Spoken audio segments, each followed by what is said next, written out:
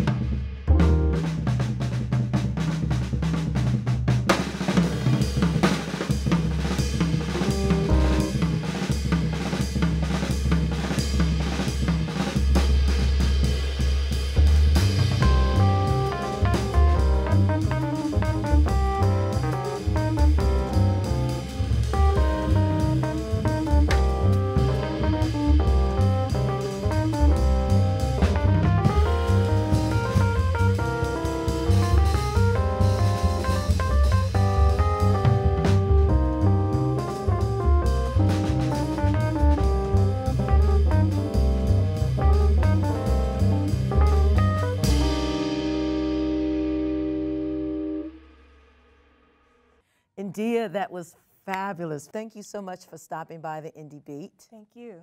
The bass of all instruments, the bass. Yes. Let's say I'm the parent and I come to you and I have the most petite 5-year-old and he or she is enamored with the bass and they want to play the bass. They just want to play the bass. But do I tell them no? Do I discourage them, move them away from playing the bass because the instrument is too big? What?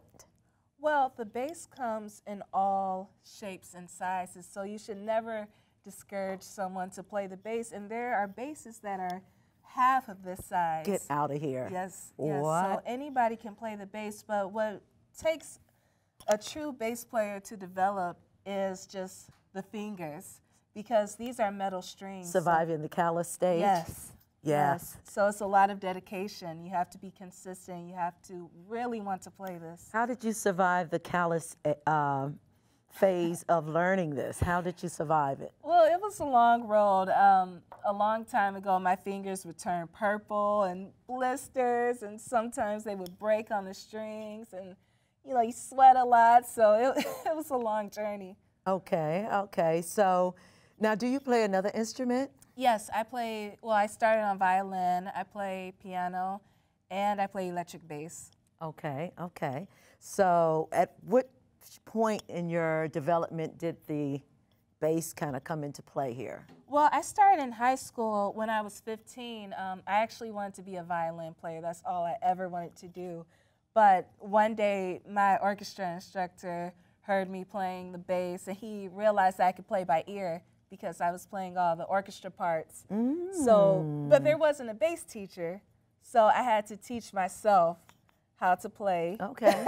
So are you perfect pitch, or did you just have good relative? I just had good ears. Just good relative. From playing in church, I just knew where the notes were. Okay. And how it felt. Okay. So now a bass. Let's talk about the structure of the instrument itself. This, first of all, the open strings are what? Where do you start in teaching someone the bass? What's the first lesson? What's your first lesson to teach them the open strings? Well, first you have to teach someone how to hold the bass, because a lot of people hold the bass like this. They're right behind it. Well, which side do you stand on? Now, is that based on if you're left-handed or right-handed? No, all bass players that I know of stand on this side, on the right side of the bass. And you have to have it positioned right here near your groin. And just where you put the hand, you always have your hand right here with your wrist very relaxed. Okay. But I see a lot of bass players play up here. Okay. And you can't get a good sound. Here, you can't really get a sound. You hear that difference? Yeah, so that's just technique. You always play at the bottom of the fingerboard. Okay. Bowing, do you find it drastically different from, when you're plucking? Yes, with the bow, you really want to play legato. Most classical bass players play legato, just really thinking about connecting the notes. When you play pizzicato, you hear a little separation.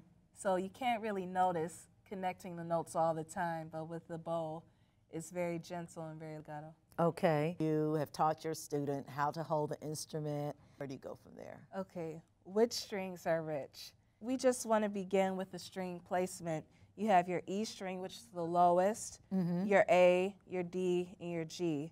So what my bass teacher, Rodney Whitaker, what he taught me is to just get comfortable playing. Just do that to a metronome, just so you can get your fingers used to being calloused. And then after that, you go to your scales. Like, how much do your fingers move when you play each note? Because some bass players, they take their hand away a lot.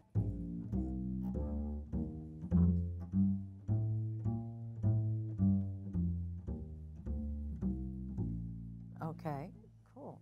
Now I've always wondered, now this is basically fretless, yeah? Yes. So it being fretless, how do you judge? This is your open string, your lowest is? E is the lowest. E is the lowest.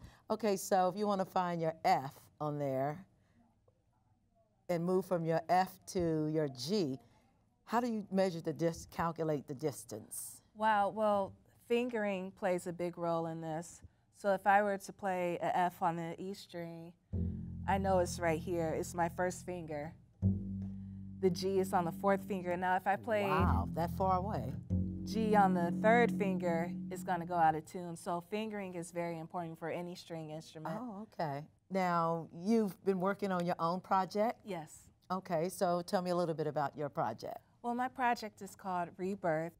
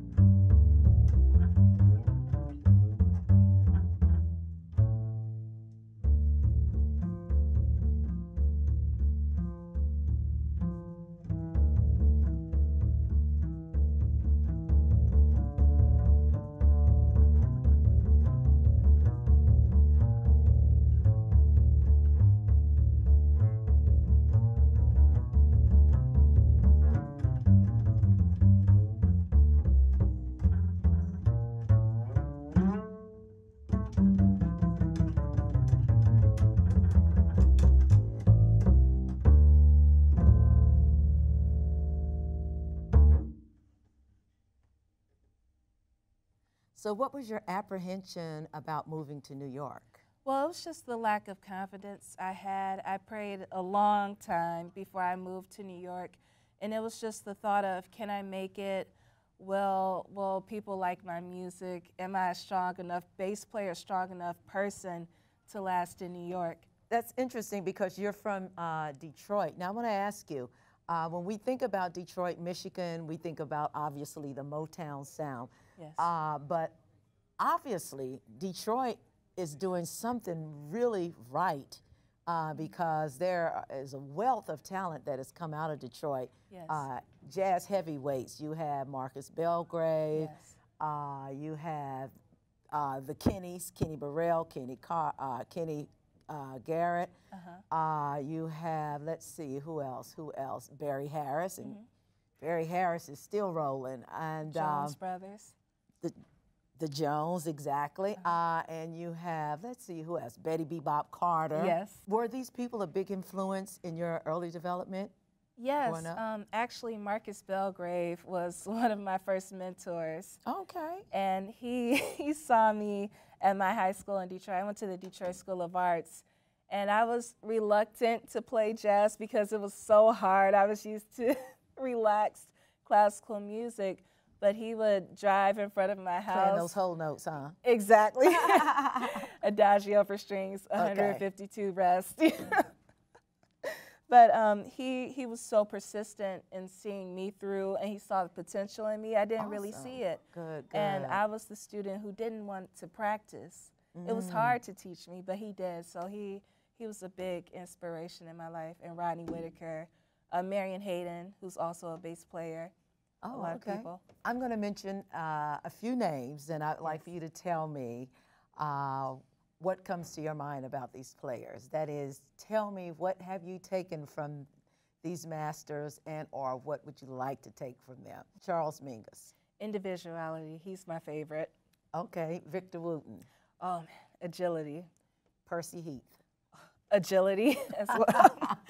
Ron Carter. Intonation. Okay. Technique. Technique, intonation. It's a tremendous focus now on female bass players. Now, I don't know if that's because of the popularity that Esperanza has brought to the instrument, to the genre of jazz. Has it always been there? Have the female players always been there, or is this kind of like sort of a new kind of energy? It seems like it's slowly developing where more women are represented.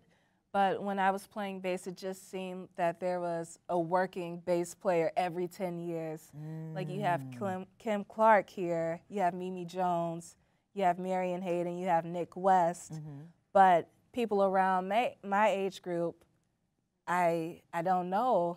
I don't know of that many. It's about 3 or 4 other bass players that are around my age that I know here, and the other ones are out of state. Oh, okay. So you're teaching at Jazz at Lincoln Center? Yes, the Jazz for Young People program. How did that come about? Well, someone from Jazz for Young People saw me teaching at Fordham University. I had to teach a business class, music 101, what is the blues and everything, and then they recruited me for that program. Oh, nice. So are you the only musician in your family? Yes.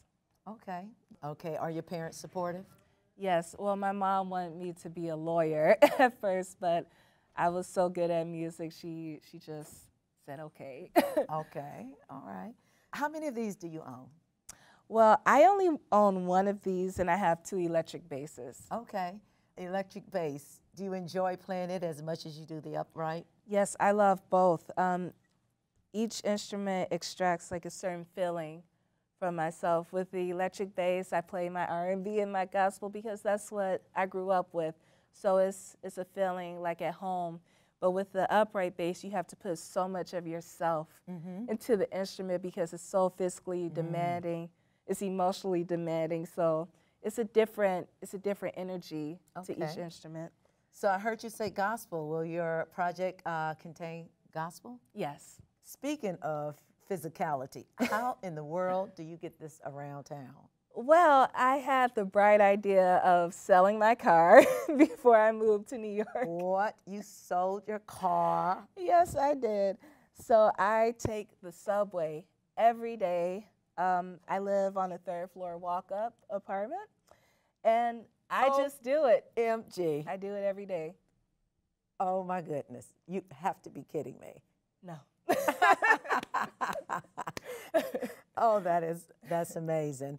Well, you are really, really, you're very, very talented, and I'm looking forward to just hearing more and more about you and your work and your project and the Indie Beat. You represent everything that we want to do here in terms of promoting young, nurtured talent.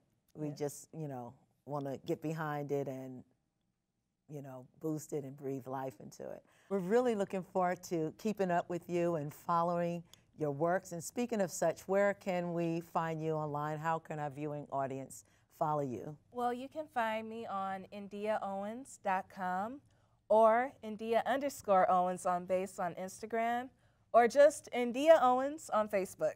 Okay, so be sure to follow Endea Owens online and follow the Indie Beat online at Facebook. Remember, all things in time, so keep the beat. Okay, so you came prepared today. You came really prepared. You brought your gunslingers with you.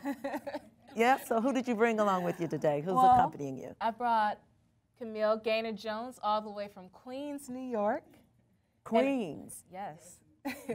And Arcoides Sandoval all the way from Arizona. All right, all right. Ladies, you're holding it down, representing the ladies. 2 thumbs up. Awesome. So you have projects of your own? Camille has a great project called A Girl from Queens, and Arcoides has a great quintet called the Sonic Asylum. Oh, okay. So we'll have to look for them online also. Yes. Do you have another song you could play us off air? Yes, Tell Me a Bedtime Story. Once again, Endea Owens.